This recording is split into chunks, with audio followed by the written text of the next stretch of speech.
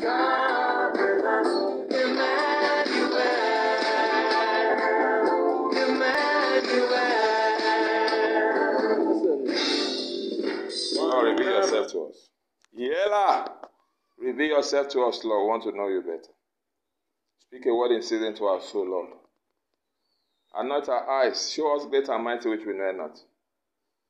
We want to know you, Lord.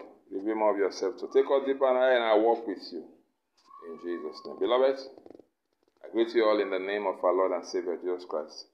Still under the umbrella of Premier School of the Prophet. Still in our daily life, which is dreams, or visions, or trances with entrepreneurial application. You saw in your place of worship, or you saw a church, you entered the church, and you saw that the church is filled with sheep and lambs. You look around the church filled with sheep and lambs. What does it mean? It means that is the true house of God. It means Jesus is the true shepherd there. Because Jesus does not shepherd goats. He doesn't shepherd cows or bulls or owl or just name or dogs. It means that's the true house of God. The chief shepherd there is Christ.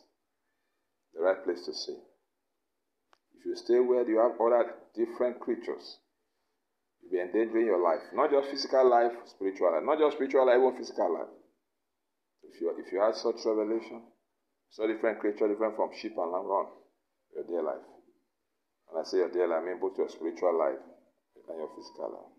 If you see yourself in that kind of a church, where there are sheep and lambs, no goats, that is the right place to be. I congratulate you. I pray.